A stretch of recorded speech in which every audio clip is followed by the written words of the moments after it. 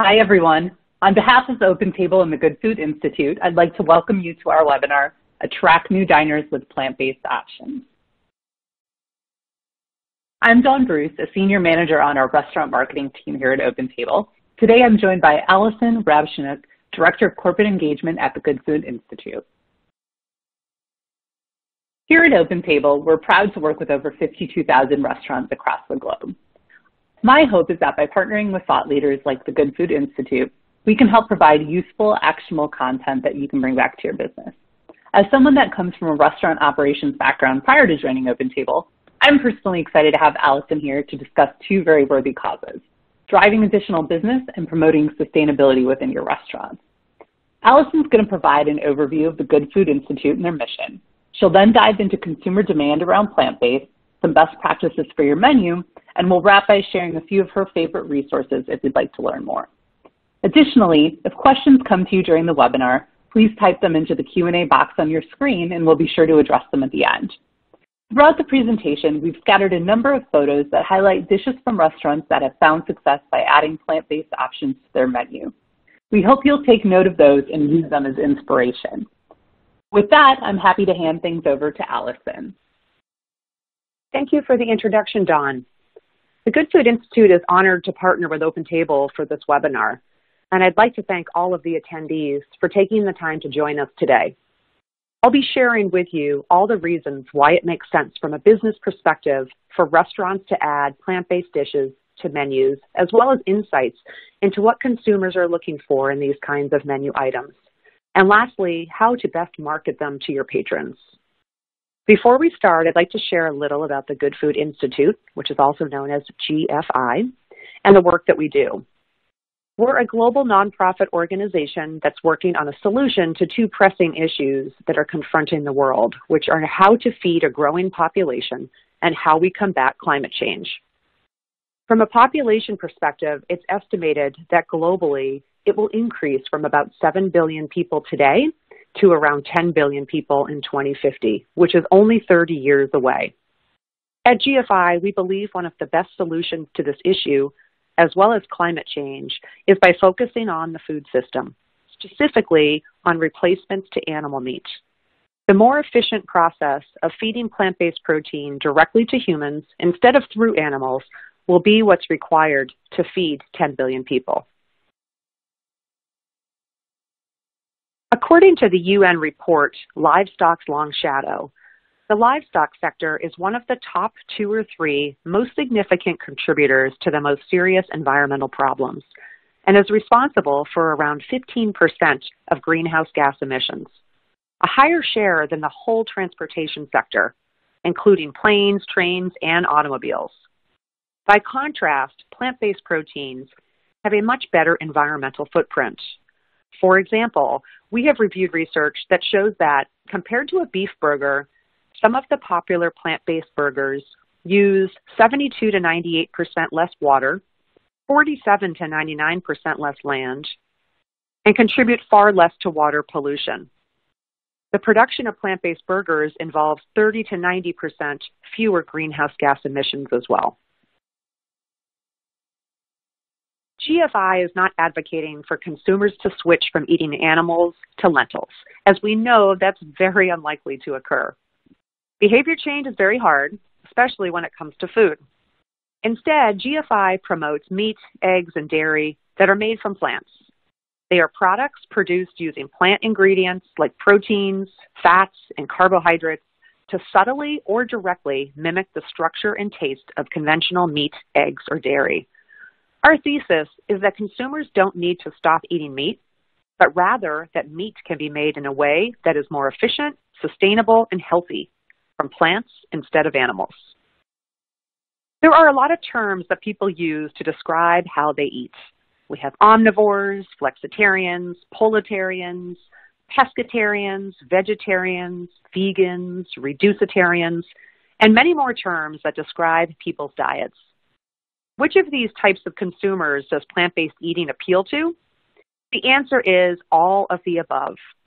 In fact, sales of plant-based foods in grocery stores and in restaurants are being driven by flexitarian consumers, those who eat meat, poultry, and seafood but who are actively trying to eat less and instead eat more plant-based foods. Most of the companies making plant-based products aren't targeting vegans or vegetarians. Rather, they are targeting all consumers. And that's a really important point for anyone running a restaurant, because the prospective audience for plant-based dishes goes from only 10% of the population who are vegan and vegetarian to 90% of the population who are omnivorous and flexitarian. The business opportunity becomes much more apparent. You might be asking yourself why there's been so much focus lately on plant-based food when veggie burgers, tofu, and tempeh have been around for a very long time. Well, we like to explain it as plant-based 1.0 and plant-based 2.0. 1.0 describes the era when most of the meat alternatives were indeed created for and consumed by vegans and vegetarians. Some of the products were very good, and others were quite bland, rubbery, or dry. The food had connotations of hippies, sprouts, and activists. Many consumers equated these foods to deprivation and sacrifice. Fast forward to today, where plant-based foods are mainstream and delicious. There are many reasons why plant-based is so hot right now, but really it comes down to increased consumer demand and improved product supply. More consumers are reducing their intake of animal protein and increasing plant protein consumption for health, environmental reasons, taste, and others. And in the marketplace, both in grocery stores and restaurants, they now offer consumers better and more meat-like plant-based products that have expanded the appeal of this category from niche to mainstream. There has been a tremendous amount of innovation to get us to this point. Companies like Beyond Meats and Impossible Foods took a very different approach than earlier companies by, number one, making products to appeal to all consumers, not just vegans and vegetarians. And number two, because they wanted to appeal to all consumers, they focused on creating products that 100% mimic animal meat, but are made from 100% plant ingredients. They hired meat scientists and sought to replicate all the sensory aspects of meat, from how it tastes, how it looks, how it cooks, and how it smells. Their goal was to have consumers choose their products without having to sacrifice on taste. For restaurants wanting to add plant-based dishes, is using plant-based meat the only solution? Not at all. There are a variety of culinary solutions that range from using whole food ingredients like legumes, mushrooms, vegetables, and grains. Many restaurants also choose to use tofu, tempeh, and seitan as protein-rich meat substitutes that are really great in a variety of dishes. And more veggie-centric products like the more traditional black bean burgers are still widely used and loved by consumers. But the sales in both retail and food service has pointed to meat mimics as having the highest velocity, probably because those products are appealing to many diners who wouldn't consider lentils, tofu, or black bean burgers. They're looking for foods that are very familiar in taste and format, and that they know will be filling and satisfying. There have been many studies done to identify the reasons for this shift to plant-based eating, and reasons why consumers are buying plant-based meat specifically. As you can see from this chart, the 6 studies represented here consistently show health benefits as the top reason. What do we mean by health? It can mean consumers are looking to reduce their dietary cholesterol. It can mean they are being advised to add more fiber to their diet. It can also mean that consumers see plant-based diets as a great way to lose weight and or maintain weight.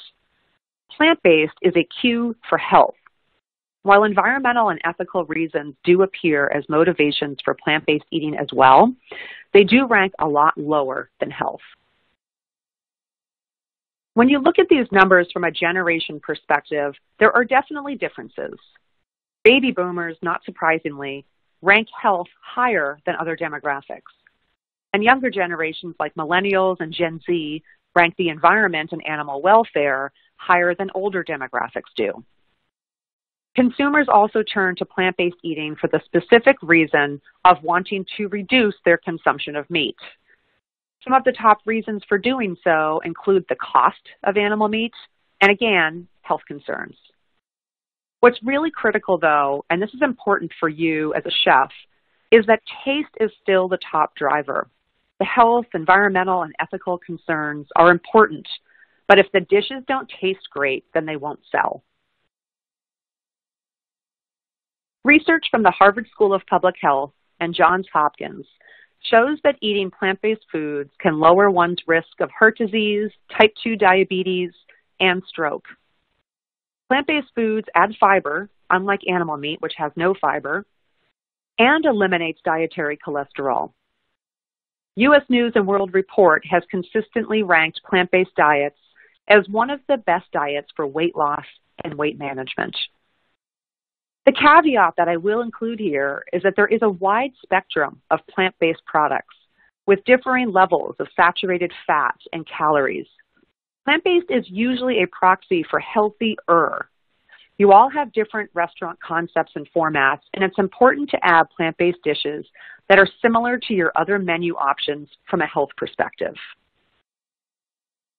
Research company Mintel released a study a few years ago that measured the desired attributes of meat alternatives, and protein content was by far the top attribute.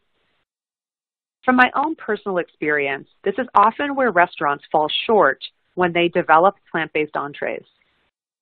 I can't tell you the number of times I've been given just a plate of vegetables or a huge bowl of pretty plain pasta. I encourage you to go beyond the salad, go beyond just vegetables, and remember that all consumers are looking for protein. We all know that people are consuming more than their fair share of protein, but if that's what they're seeking, then let's give them what they want. Many meat substitutes have high protein content. For example, a field roast sausage has 25 grams. A Beyond Burger has 20 grams. Edamame has around 18 grams per cup, as do lentils. Quinoa has 8 grams per cup. There are many ways to incorporate protein-rich, plant-based foods into meals. We'll be speaking about this later in the presentation, but I wanted to highlight the right side of this chart, which points out that consumers' least desired attribute from meat alternatives is the term vegan. This backs up my earlier point that consumers equate veganism and vegetarianism to deprivation, sacrifice, and in some cases, bad-tasting food. 2018 and 2019 have been banner years for sales of plant-based foods, specifically meat alternatives, in both retail and in food service. On the retail side, plant-based foods, which we define as replacements for animal foods, thinking plant-based meat, plant-based milk, and other dairy products, and also including plant-based eggs. The retail side saw a 32% two-year increase in grocery stores as tracked by SPINS. According to FMI, which is a retail trade group, 2/3 of U.S. consumers now buy meat alternatives at grocery stores or are interested in trying them. We also have research showing that this shift is not confined to only urban areas or only to the coasts. We've seen double-digit increases of sales of plant-based foods in all 9 U.S. census regions. Now, looking at the details on this slide, I'm sure you've heard a lot about these launches represented here, where top chains have added an Impossible or Beyond Burger to their menu. This is just a sample and doesn't include some of the current tests in restaurants like McDonald's in Canada and Denny's, to name a few. Needless to say, restaurants are quickly trying to catch up to the demand that is out there and wanting to capitalize on the potential for increased foot traffic by offering plant-based options. Data from companies like NPD and Dining Alliance back up this increased demand by showing a 268% growth of meat alternative sales, a 26% growth in the number of restaurants serving a meat alternative, and a 20% growth in plant-based protein case shipments from broadline distributors. At the Good Food Institute, over the past 3 years, we've been tracking the top 100 restaurant chains as determined by Nation's Restaurant News to see how many of them offer plant-based entrees and how they market them to mainstream consumers. The first report we published showed only 35 restaurants having at least one plant-based entree. Last year, it went up to 45, and this year, we're on track to report 55 of those top 100 offering at least one plant-based entree. You can find all these results and resources at our website, www.goodfoodscorecard.org. Most of the restaurants are using some kind of plant-based meat ingredient, but there's a lot of opportunity beyond that to include some of the other protein sources I mentioned earlier.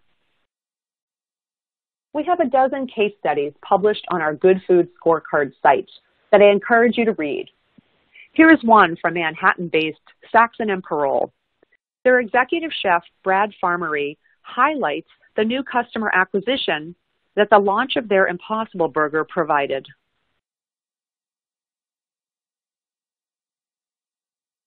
Before discussing the question of how to menu plant-based dishes, let's discuss the definitions of plant-based versus plant-forward, two terms that are sometimes used interchangeably, but that are different. Plant-based describes dishes that don't contain any animal ingredients, what's been historically known as vegan.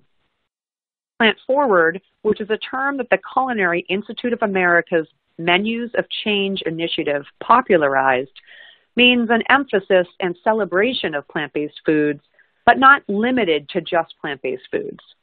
Plant-forward typically means smaller portions of animal meat, say going from 8 ounces to 4 ounces.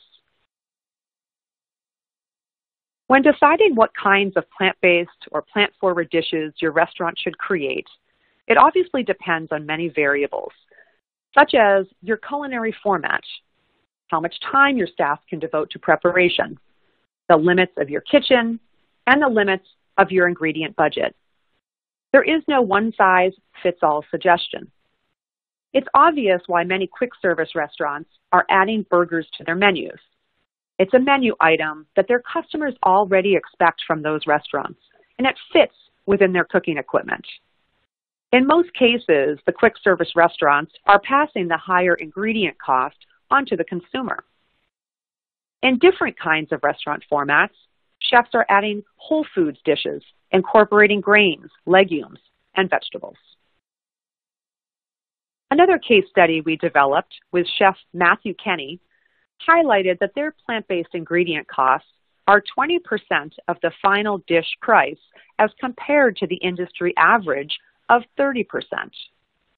Again, the ingredient cost will vary depending on whether you are using legumes as the protein or impossible meat as the protein, but you should be able to find a solution from one of the many plant proteins that works within your budget.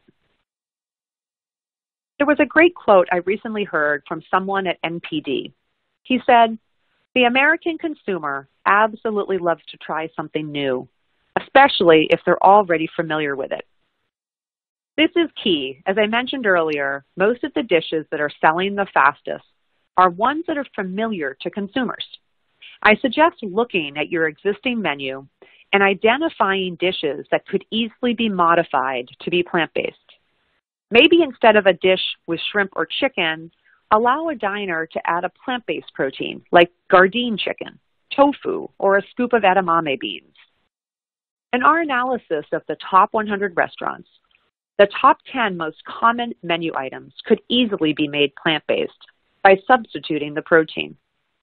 Whether it's a burger, wrap, deli sandwich, taco, burrito, or pizza, there are very easy ways to make delicious plant-based versions.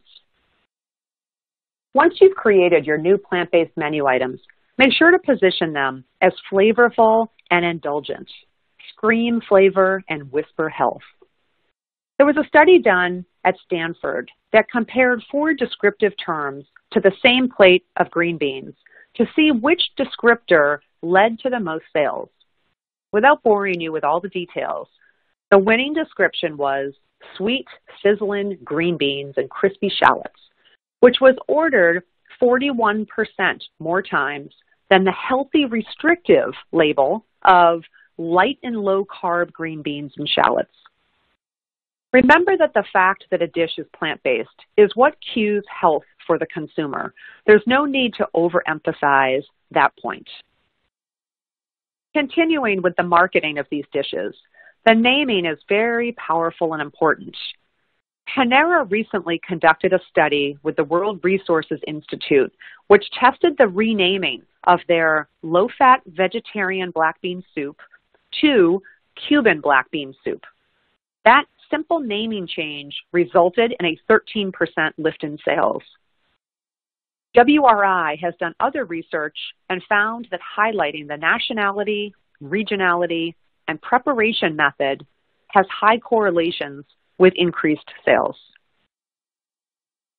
Many restaurants who do have plant-based dishes often put them into a different part of their menu and highlight that they are vegan or vegetarian.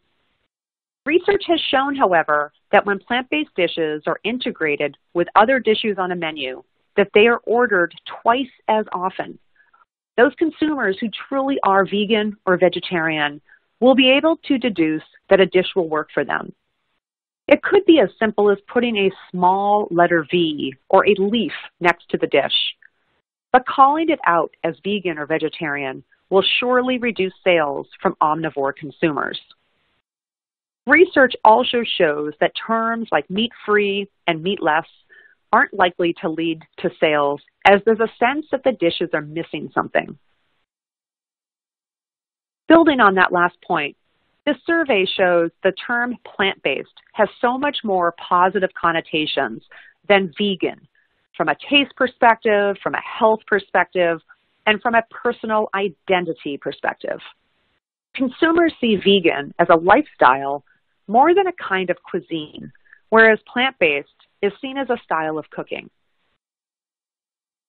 As we saw earlier in the presentation, consumers are looking to have protein in their meals, and you should emphasize the plant protein in the names or descriptions of the dishes to increase sales. The mention of plant ingredients and the mention of plant protein cues health and satiety. Some restaurants will call out pea protein or plant protein as ways of highlighting this on their menus. In addition to calling out the protein, meat-like flavors are desired attributes by consumers when eating meat alternatives. If there's a way to highlight the connection to an animal product that the dish is substituting, that's a good way to familiarize the dish to the consumer. The Yard House, for example, uses chicken as a term to describe the many dishes that use the plant-based protein from Gardein. They offer Gardein mac and cheese, Gardein orange chicken as two such examples. And here we are at the summary of the points from today's presentation.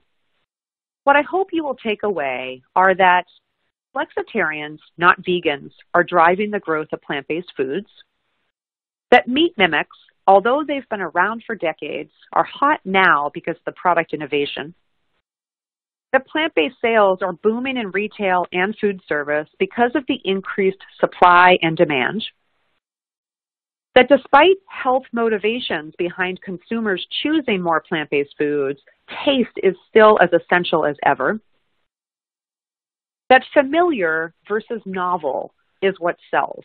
You don't need to recreate the wheel. Look at your existing menu and make protein substitutions. Integrate, don't segregate. So there's no need to point out the lack of animal meat in the menu items and no need to put them in their own section of the menu. Use plant-based instead of vegan to attract all kinds of diners. And lastly, highlight the protein and the meaty flavors.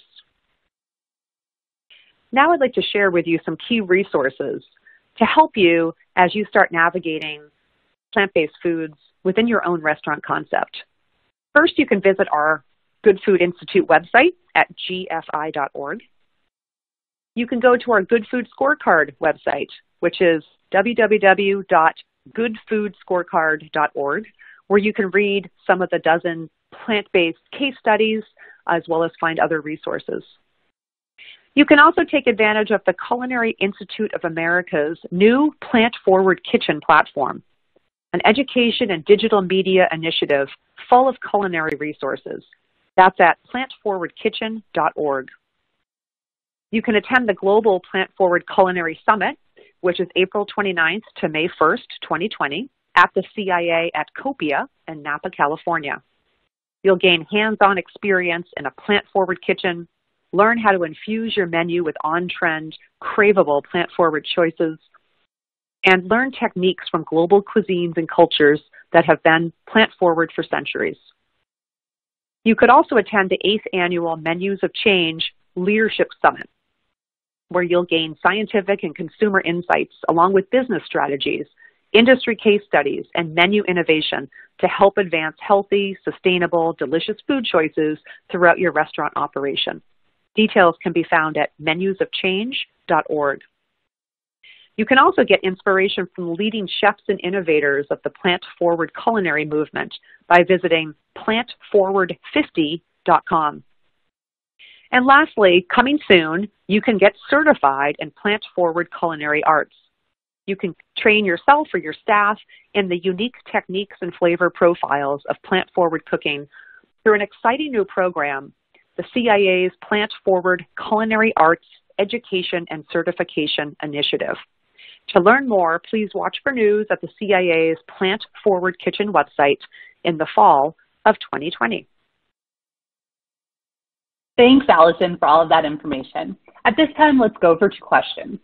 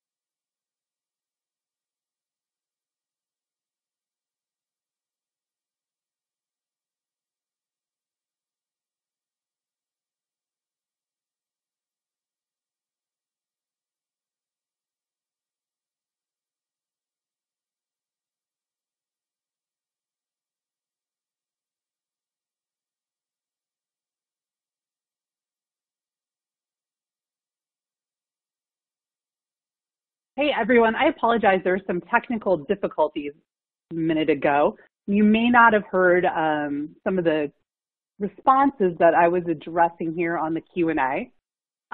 So just to reiterate, to make sure everyone on the phone heard, we have got numerous questions from folks asking about getting a copy of the slides or the webinar so that they can refer back later.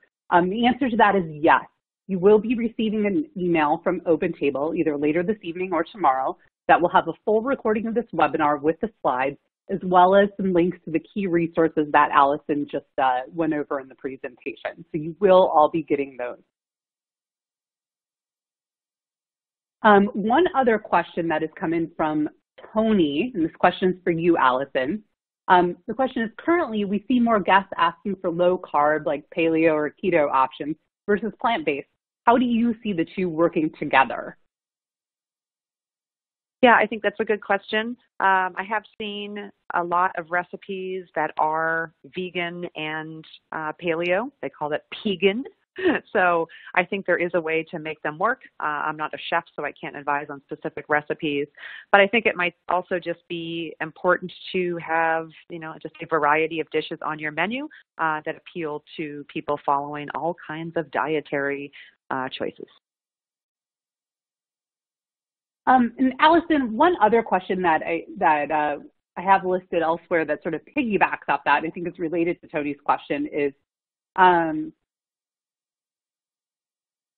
is having a dish with optional proteins that include a plant-based protein a good idea on your menu? So, for instance, maybe offering a dish that you could have with either chicken, or perhaps you have it with tofu or something like that. Is that a popular or recommended option?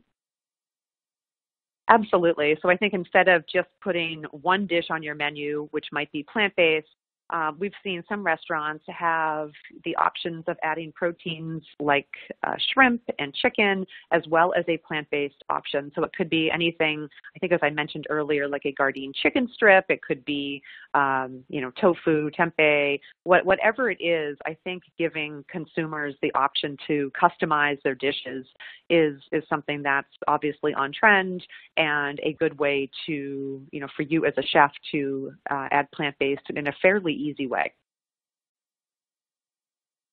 Perfect, thank you. And another question that kind of piggybacks on that, Hassan from Le Colonial asked, what do you recommend in terms of the ratio of plant-based food menu options, and I assume versus like meat or other protein options on the menu?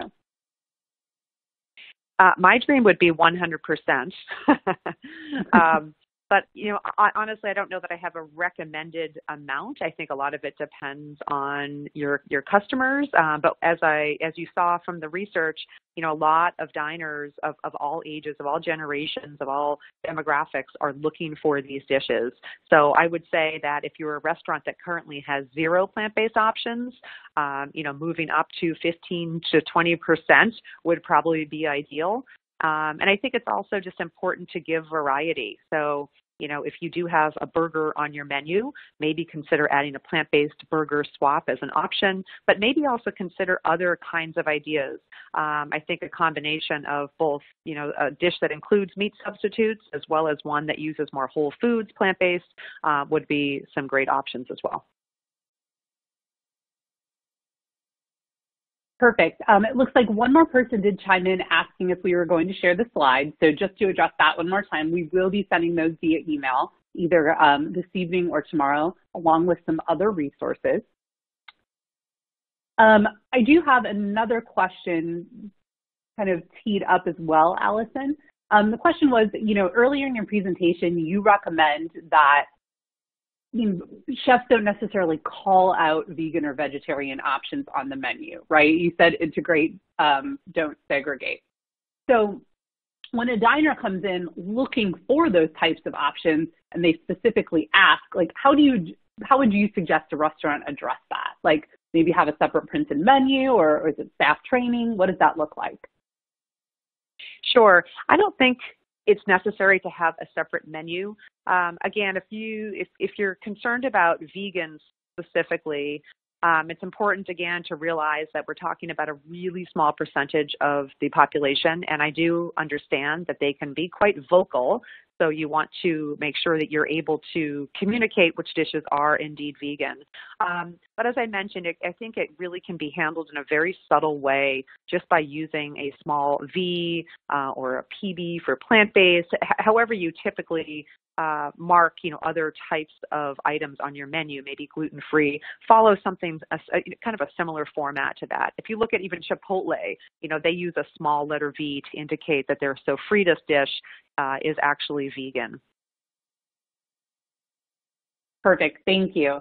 Another question that came through is, I think early in the presentation you mentioned something about an easier, maybe more obvious way to start offering something plant-based would be to replace a familiar dish. So, perhaps you have a really popular burger on the menu, offering a plant-based version of a burger is a great way to do that. If you don't have that kind of obvious replacement item like a burger, what's your recommendation there? Yeah, I would definitely check out the resources that the Culinary Institute offers. They have thousands of recipes that are free and available online. And again, I think there's not going to be a one-size-fits-all recommendation. I'm sure everyone on this call has a slightly different menu and a different kind of concept. So I think it's important to, work within your own culinary concept. Your own customers.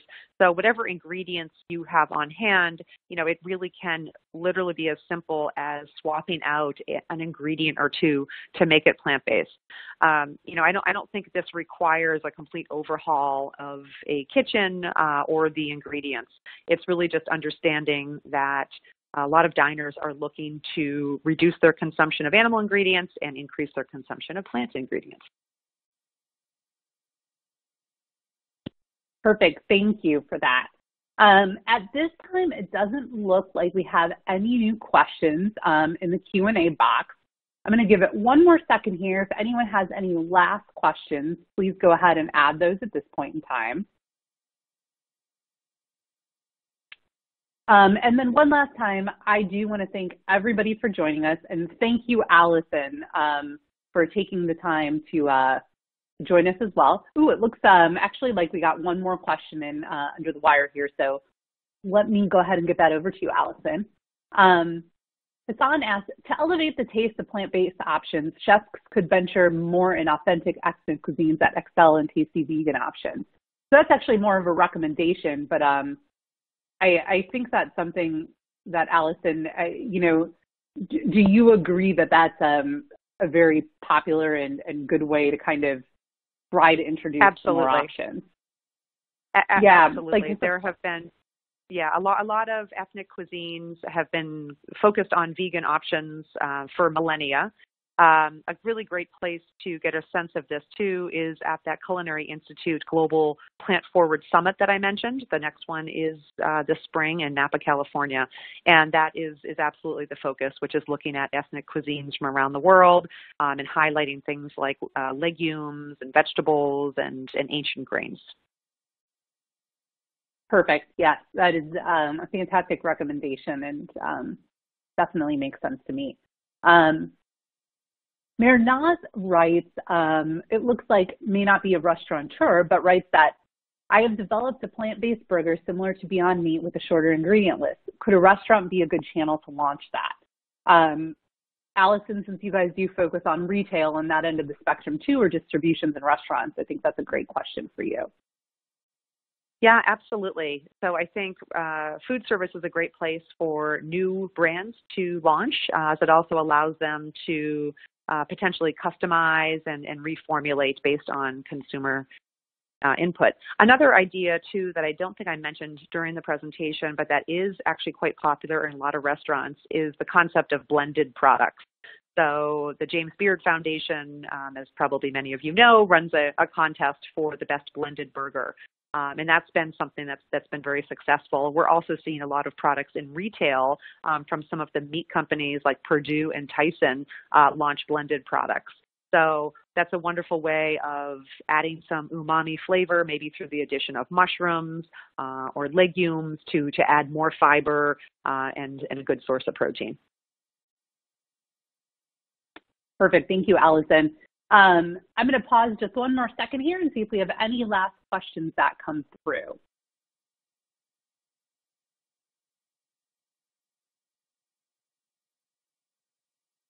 Well, it looks like that's a wrap. Again, Alison, thank you for joining us, and thanks to you and your colleagues at the Good Food Institute for providing some fantastic information. Personally speaking on behalf of OpenTable, I'm very excited that we were able to partner here and hope that we can partner again for future opportunities. Again, for those of you that attended, thank you very much for taking the time to attend. We will be distributing the recordings. We will be distributing some additional resources. Additionally, in the presenter bios, you can find email addresses for both Alison and myself. Should you have any follow-up questions, we'd be happy to help with those. And with that, we're going to go ahead and end the webinar. Thanks, everyone. Thank you.